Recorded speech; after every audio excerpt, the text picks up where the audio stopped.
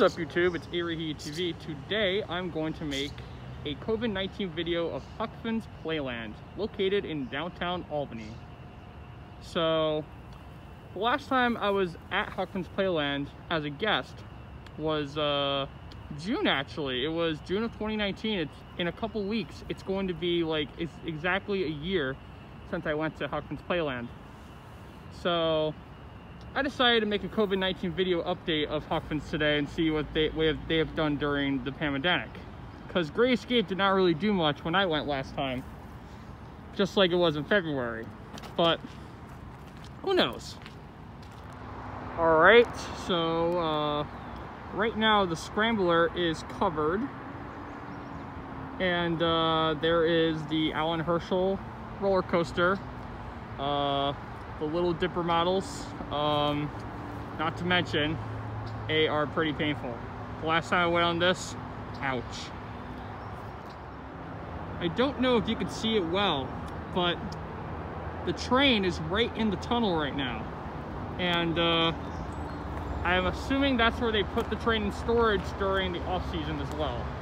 So, also the Ferris wheel is covered as well, and most of the rides, I believe, are covered. Oh, the roller coaster is covered too. They put green covering on it, so it's pretty much in storage right now until they decide to open after the pandemic. So that's what's going on right now in this part of Hoffman's Playland. Here are the balloons right now, and right now there is no covering on the balloons or the seats used. Right now it's just in storage, just like you see during the off-season. Now, I like that Hoffman's Playland has a sign that says, New York state law requires us to advise you that there are inherent risks in using or riding amusement devices. Safety guidelines are posted by each ride. You must inform yourself or the warnings and obey them if you decide to participate.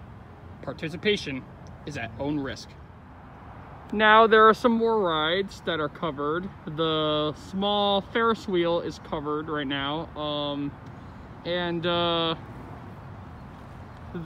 parachute ride is just standing still. I don't think it's in storage. So once the employees come in and do training, they'll probably test all the rides. Pretty interesting. There is one of my favorite carnival rides, Turtle Whirl, and it is covered as well. The planes are not covered. Most rides are covered, but only a few rides are not covered. I see that the kiddie trucks are also not covered. The carousel is covered, etc. I also noticed that the second train of the train is right covered next to the roller coaster, and the other train is in the tunnel.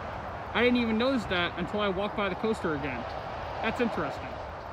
Now, despite that the Allan Herschel Little Dipper models are painful as heck, I will say that this was one of my very first roller coasters I have ever ridden. And not to mention, back then, all the rides that were at Hoffman's Playland used to be at Hoffman's Playland located in Latham. And this was one of my very first roller coasters. It gives me great memories, despite that this ride is painful. And I even remember being painful when I was a child, too. So, Allan Herschel rides are known for painful. So, ouch. Apparently some guy just happened to litter right on the tracks. Typical people in downtown Albany. Well guys, thanks for watching my COVID-19 video of Hoffman's Playland.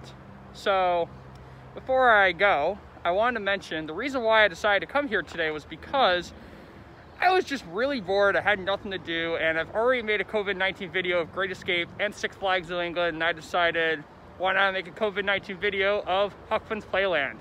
So, thank you very much for watching, guys. Please comment, subscribe below, and as always, peace out.